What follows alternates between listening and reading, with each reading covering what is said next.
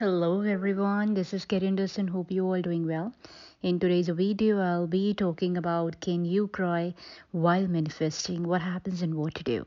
So if you like the video related to manifest power, I would like to request you all, please do subscribe the channel, hit the bell icon, give thumbs up so that I will come up with more and more videos with lots and lots of information.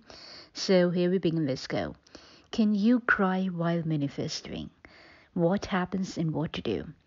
Now, are you wondering if it's okay to cry while manifesting? So listen this vlog to learn what happens when you cry and how it affects your manifestation. Can you cry while manifesting? The answer is yes. As long as you are willing to find out why you are crying and take necessary action to restore your vibrational alignment with your desire.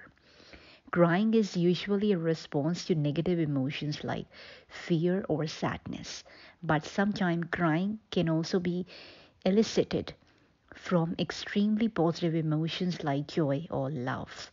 As I explained in my so many vlogs, you always manifest what you feel. If you are crying tears of sadness, then you will manifest experiences that match your sadness. If you are crying tears of joy, then you will manifest experiences that match your joy. How you feel when you cry will affect your manifestation depending on whether the emotions are high vibrational or low vibrational. But don't worry, if you cry while manifesting, because it is a totally fixable. Now, follow these tips below to get back on track to manifesting what you want. Now, what to do if you cry while manifesting? The first, clarify why you cried. The first thing to do if you cry while manifesting is to clarify why you cried in the first place. Are you crying tears of sadness or tears of joy? If you're crying tears of joy, then let those tears fall freely. You're on track to manifesting even more joyful experiences into your life.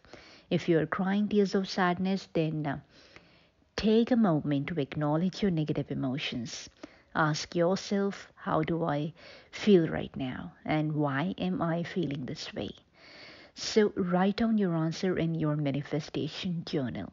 This step creates separation between you and the negative thoughts so you can remember that you are not the thoughts, you are witness of these thoughts. In doing so, you reclaim your power over your thought system, which allows you to choose better feeling thought. Now, the second part, forgive yourself for crying. The second thing to do if you cry while manifesting is to forgive yourself for crying. Whether people want to admit it or not, everyone cries. Crying is a normal response to intense emotion. Instead of beating yourself up over crying, use it as a sign from the universe telling you to realign your vibration with a positive feeling you want to experience instead. Forgive yourself for crying and celebrate this reminder from the universe to get back into alignment with positive energy. Now, welcome a miracle from the universe by shifting your perception from fear to love. Knowing how you don't want to feel allows you to clarify how you do want to feel. Now, the third part, raise your vibration. The final thing to do if you cry while manifesting is to choose better feeling thought. Once you have witnessed how you feel and forgiven yourself, it's time to raise your vibration back into a positive place. Choose how you want to feel right now. Use your negative feeling as a compass toward how you want to feel instead. Use the emotional guidance scale to identify positive emotions that you can easily reach for right now. Then do whatever you can right now to cultivate that feeling. Some simple but powerful ways to raise your vibration are to recite I'm affirmation, pray to the universe, and follow a manifestation meditation. That's all about the manifest power in this video. I hope you all liked it. I'll definitely come in the next video with my another content. Till then, God bless you. Bye bye and take care.